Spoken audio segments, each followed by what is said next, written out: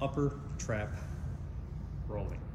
Place the lacrosse ball right on top of the trap and then lean into the corner, or if you're fortunate enough like we have here, a post, and then just gently push your trap into the lacrosse ball till you can feel the tenderness. Just kind of hang out here and breathe.